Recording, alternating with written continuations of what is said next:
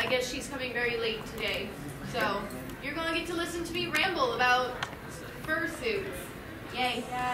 Feel free to raise your hand and ask questions at any times. I will try to cover things as thoroughly as possible, but I always forget things.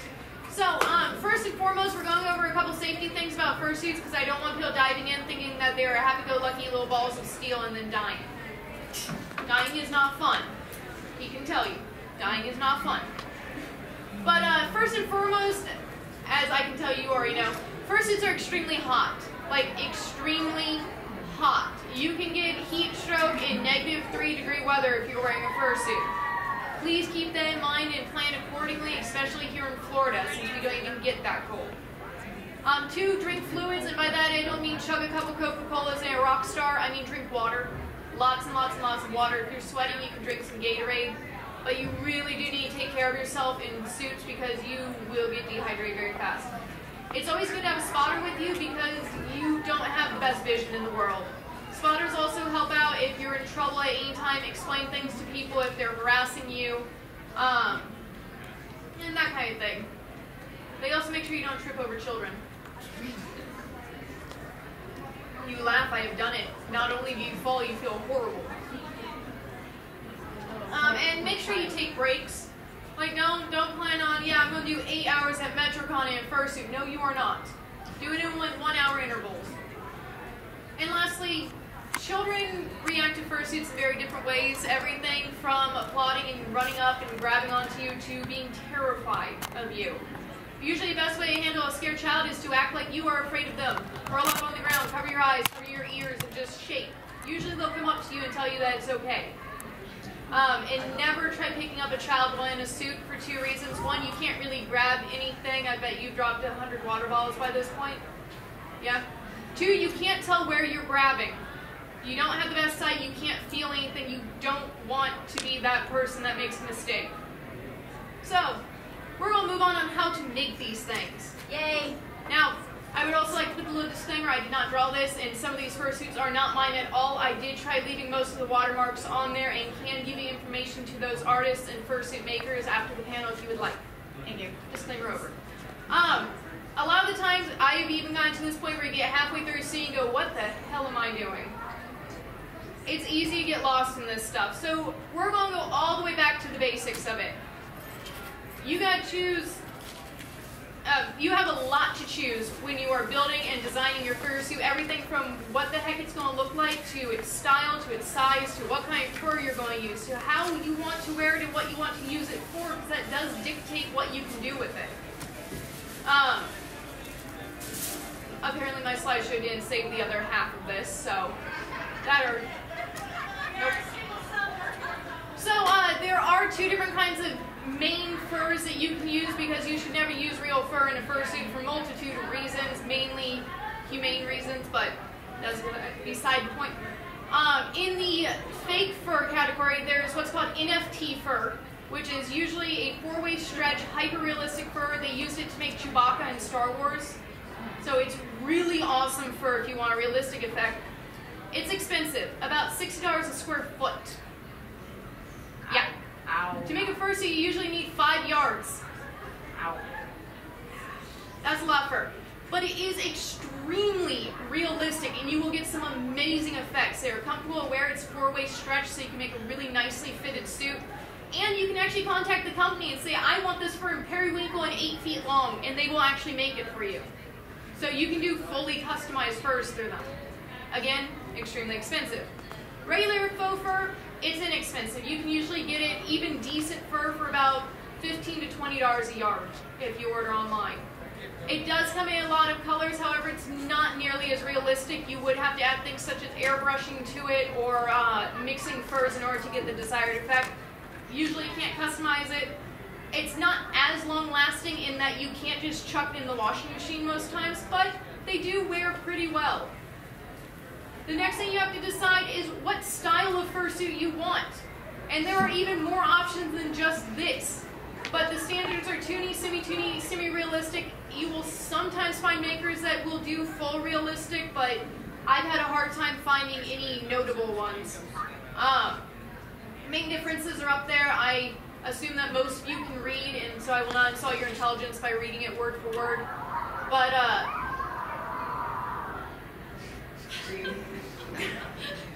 apparently they don't like fursuits. But usually tuning fursuits, the main key difference between the two of them are the eyes on them. Tuning fursuits will have very big cartoon eyes. Semi-realistic will have ones like him where there are domed colored eyes that you see through the tear ducts on. It's him, right? Her? Him. Okay. Then you also have to decide how big you want your fursuit to be. Do you want full digigrade, plantigrade? Do you want a quad suit? Do you want partials? Do you just want a head? Do you just want the tail and ears? It's a lot to think about, and you always have to think about, one, again, what you're using it for, and your comfort. It's fine to walk around in a little pair of ears and tail and, you know, go out and have fun if you're not comfortable having a full head on. I know that's not comfortable. Okay. But, it's especially good in hot weather to wear less of a fursuit, especially if you don't have access to a nice air-conditioned area.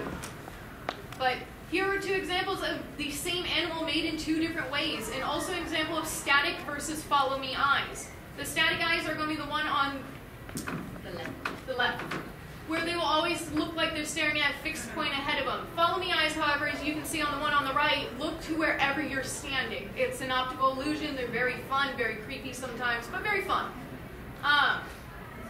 And it doesn't mean anything one way or the other depending on what you want. Statics are really good because when you take a photo, they're actually looking at what you want them to look at in the photo. Follow me eyes, you can stand to the side of them and they're just staring at you through side eye, even if you want them staring at the person in front of them. So, it's complicated, but follow me are also fun because then you can't have them looking at the camera through odd angles. These are called kimono suits. They are one of my favorite styles of suits. They're from Japan. They're characterized by very short snouts on them and very large glassy eyes. I think they're adorable. That's my personal opinion. Some people find them very creepy and bug-like. But to each their own. I just wanted to show this because a lot of people don't talk about that this is a style of fursuit you can get. They're usually a little harder to get your hands on. However, yay, Jen is here. However, I kind of think they're worth it, but that's me. They typically have only static jaws, meaning that they cannot open their mouth at all. But who cares? Who cares? This is Randy Wolf, one of the most, as I can tell, most recognizable kimono fursuiters. He also makes his own suits, but sadly you can order one from him only if you live in Japan, which I don't. This is their style of tuni in which they have no eyes. It's literally made to look like their eyes are closed all the time. They are very cute in person. They tend to have excellent vision and ventilation due to having a very wide opening on their face. But at the same time, you have no pupils, and some people can find that extremely terrifying. Another example of static versus follow me. Then you have to choose what kind of legs you want. Stumpy are very, very large, literally stomp-type legs where you kind of can't just normally walk. You have to actually pick your feet up and go. You have plantigrade, which is what us humans have. We bend at the knee and have straight legs. Digigrade is what typical animals have, the curved backwards knee-based thing.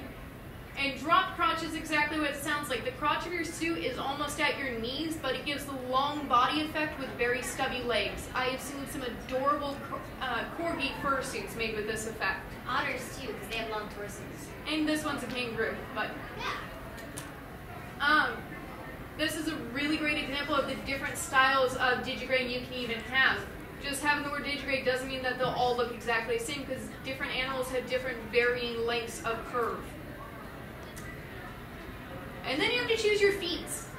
There are so many options when it comes to feet, just in what kind of soles on the shoes you want alone. I think they're all cute. Some are more comfortable to wear, and something you have to keep in mind is those silicone paw pads look really, really realistic and really great. You cannot run, dance, or jump in them. They will rip off the suit. However, they add great traction, are great for walking around outside because they keep the fur off the ground. So what do you put on a dancing suit? Smooth bottoms. Smooth bottoms, like the bottom of an actual shoe? Yeah, the top left corner is a good example of what you can use for that. It's a EVA foam bottom. It does give you a little bit of a slide, which is kind of good for dancing. You could also just put fur on the bottom of them, but it was like walking on ice. But you can do it. In the one in the center with the hooves, it's what's called a hoof boot or a digigrade boot. The heel, your actual heel is off the ground through a weight mechanism that allows you to walk normal, but it does give you a hyper-realistic effect.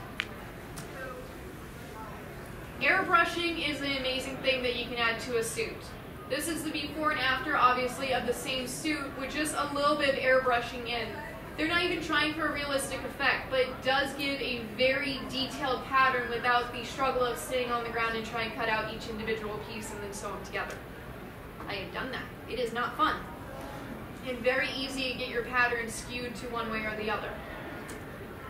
Here's another airbrush suit. This actually only has 3 different colors of fur, which are the ivory fur, a little bit of brown, and a slight darker brown around the ears. Everything else is airbrushed on it. Don't expect your fursuit to turn out amazing. This is my fursuit. I hate it. Honestly, yes, it did turn out better than some, but I really did not like it. And I had to be pushed to actually wear it to a con. But take it and learn from it. I learned a lot by making this suit and messing it up really badly. She's laughing because she helped me with it. It was a rush job for sure. I made it in 1 week. We didn't have any padding, so we just put like Stuffing in it from like stuffed animals and stuff. Obviously the horn's broken on it. The eyes are made out of fleece. Yeah. We had never seen before. The tear ducts would just like sink into the snout really far so that you could see through that. And worst off, the reason it has a scarf on is the neck of the fursuit did not meet the torso of the body. There were some problems, definitely. But I learned a lot from it, to the point, this is the second suit I made. Cute. Aww. But it takes trial and error. If you go in trying your hardest but not expecting a perfect suit, you will actually be very happy with what you come out with. I expected a perfect suit because I've been sewing for so long, and so I was extremely disappointed when it didn't turn out right. However, when I went in on this one, I just tried doing my best from what I had learned from it. I hand sewed the fur together instead of just gluing it down on something. I took 3 months to make this one instead of 1 week, which really helped. But even then, this one wasn't perfect. I shaved the fur down too far on the face, and I really messed up around the jaw to where it didn't open properly because I glued over the springs by accident. Again, something you learn. First thing you really need, though, is a reference sheet. This is the Lucid template base made by Waitress, aka Cozy Cat Studios. It's an amazing base. This one was a $52 one, but you got years worth of updates for it, different pieces, different ears, different everything. And it's really good for people like me who can hardly draw a straight line, let alone a stick figure, let alone one of these. You could also commission it, but man, that's expensive to have it hand drawn. An entire page. You might. How much would you charge for How much something should I like charge? that? Maybe like $40. Honestly, you'd be better off just buying this because it's slightly more than an actual one because they're just so complicated. And literally all you do is you piece the pieces together, erase the lines you don't need, and then color it. And it's done. And she had so many updates from icon sets to chibis to outfit designers to everything. Reference sheet just made off of one of those packs. It even comes with clothes. Even comes with clothing. But either way, moving on from that, yay, no more of that. Fun. You can order a lot. You can order a lot of the pieces you need from online, or you can try making them yourself. And by making them yourself, I mean carving out high-density upholstery foam. When doing that, which is a good way to start because it gives you a nice squishy face, use a turkey knife. Yeah. We actually have them at Joann's craft stores to cut the foam. They work wonderfully. Otherwise, the little electric ones? Yeah. You can get a cheap one from Walmart for like $10. Unfortunately, it prevents your clumsy friends from helping you with the fursuit. Do not lay foam on your lap and try cutting it. Please.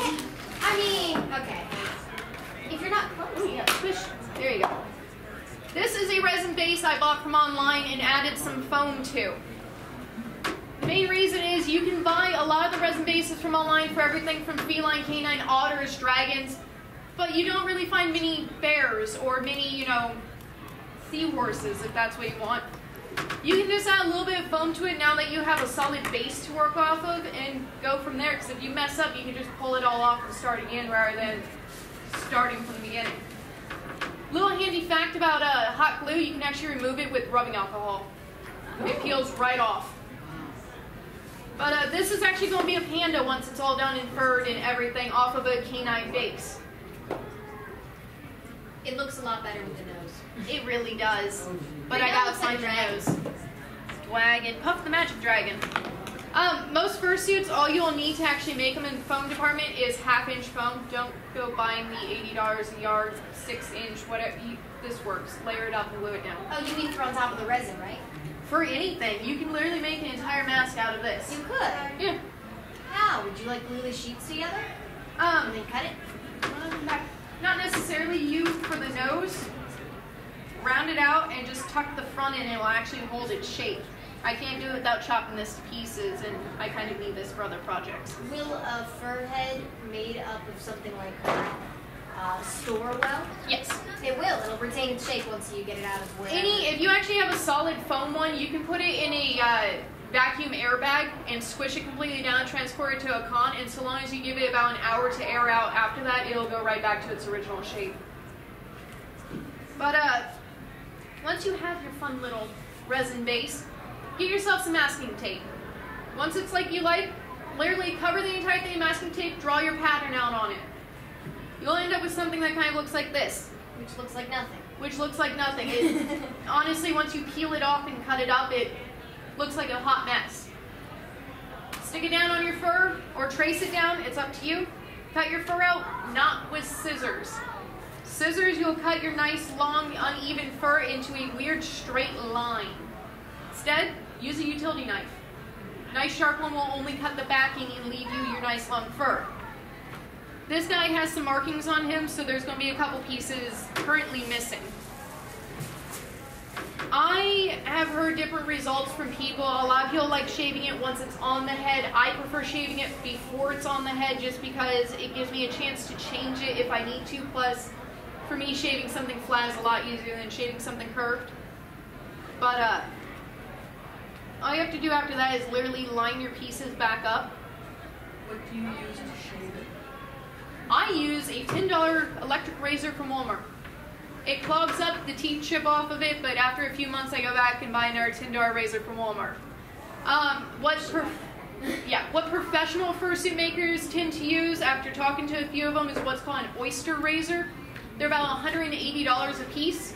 However, the teeth on them are made of solid steel and they have a lifetime warranty to where if they ever clog up and die, they send you a new one. So they're kind of worth it. Depends on how many suits you want to make. Yeah, that's something if you're making a full-time business out there. If you're just making one or two, get a cheap razor, kind of put up with shaving it down. It works just as well with the low extra elbow grease. Ears. Can I have a lollipop? Go ahead. I've seen, again, my tutorial is on one way to make a fursuit. There are hundreds of ways out there, and each maker has their own method for doing it that they find to be easiest for them. I don't intend for you guys to go out and follow what I'm saying verbatim, piece by piece, and put together a fursuit. I'm hoping that you'll take what I say and go, I think I know how to do that, and go try it yourself. And try your own way in doing it. But the ears, I use 3 pieces of the 1/2-inch foam layered in different ways. Take a turkey knife to it and put a piece of plastic canvas from the craft store in the middle of it. It keeps it to where it's still flexible and fun, but will hold up straight up instead of just kind of curving over under the weight of the fur. Again, 2 methods I've seen with this: either glue it down first and then put fur on it, or put fur on it and then put it down. If you want the ears to bend over, like if it's a dog with floppy ears, what is it? You can put a penny in it? Yeah, if you want like a floppy dog's ears, just glue a penny into the very tips of the ears and they'll hang down and bounce.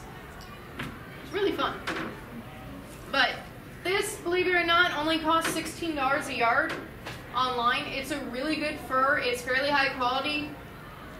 You just have to brush it a little more often than you would something that costs $60 a yard. But I don't mind brushing fur. This is more of a shag fur. which as you can see has more clumped strands. It's okay for making a fursuit. I like it more so for the color it comes in, because none of the other furs in that price range came in this color. But it will give more of a messy look to your suit. If you want something a little more regal looking, you want a smoother fur. Where is it?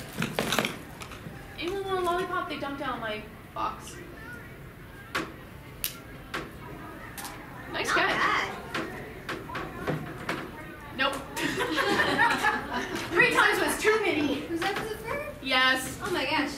I mean, the odds of him being able to catch it. Oh! I got it to him this time, though. Well, your aim has gotten better this year.